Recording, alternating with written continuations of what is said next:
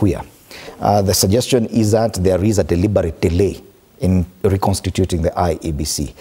Why would this be? What does it benefit anyone to delay the IEBC? Is it that probably the issue of the delimitation of boundaries is too thorny an issue that no one would want to probably work on right now?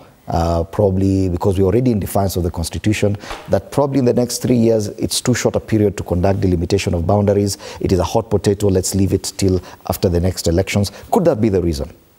Edmole, let us just check back and mostly why this particular scenario we are in. We are in like a quagmire.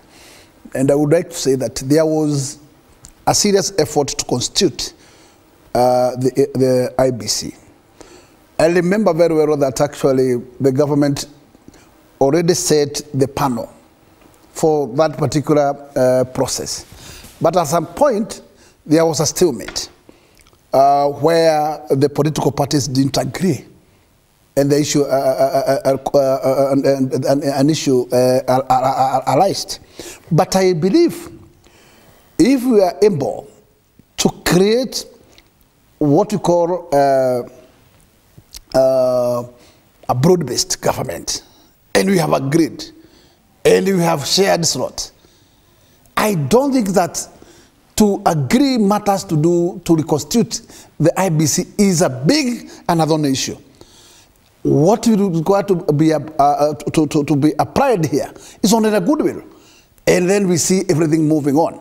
I don't think it's not for anybody's interest to have people of those three constituencies not getting their services just because their members are not in position and they cannot be able to fill those positions because the IEBC is the only in charge. In the current problem we are, the current scenario we are in matters to do with also appointing a deputy president. Yes, the speaker alluded that in fact there was a consultation with the IEBC. But as much as the Constitution is concerned, the powers of administrators are not there. The in charge of issues to do with the decision making is vested in commission. So I don't think that in fact anybody would say that in fact anything is moving. If today we cannot be able to on the ground doing registration, then what is this that the administration can tell us they can be able to do if they cannot be able to move on with the registration? I think we are in a quagmire that in fact no single constituency in the whole Republic of Kenya is doing what we call normal one-center registration in every constituency. Nothing is moving, and this is a total quagmire that we don't want to be alive to this situation. And what I would ask is that the head of state goes, the buck stops at you. Make sure that in fact everything is moving. If it's a matter of making priority in what we call the business of the house, to give that particular bill the interest it requires, let it be. And I don't think in fact it is anybody's interest to say let's not move. We have a very serious quagmire, Demori, that the issue that my colleague has stated, issue to do with the elimination of boundaries. It's a big issue in terms of representation. Some constituencies are totally overcrowded. Nobody can solve this problem except the IEBC. Could that be the issue? Could that the reluctance to? I don't believe so. I don't believe so, because if it can be seen as an issue, how can it become an issue?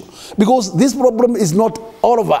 It is within some specific constituencies. And also there was that element of those other constituencies which were marked as not fulfilled. And I don't think that's an issue, that is an issue at all, because that's a matter that can be solved once and for all. I don't think even delaying is a solution.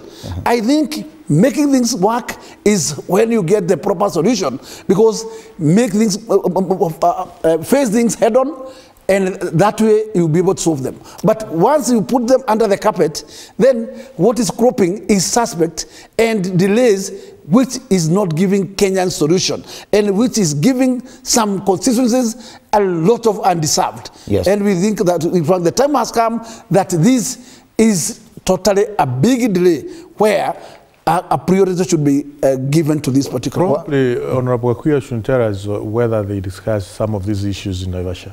Of course, yes. But I was very shocked to realize that, in fact, the total number of bills that we has approved within 2 good years is only 80 bills. Compared it to the last parliament. Was there... but I would say that, in fact, the issue mostly is that in the last parliament, the bills that were mainly coming in is bills to do matters to do with the fulfillment of the constitution. I think now that we have dealt with major of them, then there are no those serious. Was there any discussion? But I would state that, in fact, if actually the parliament, the house has no such big business, then why do you have delay of such important bills? The constituency that's named Banisa has been without an MP for 20 months now.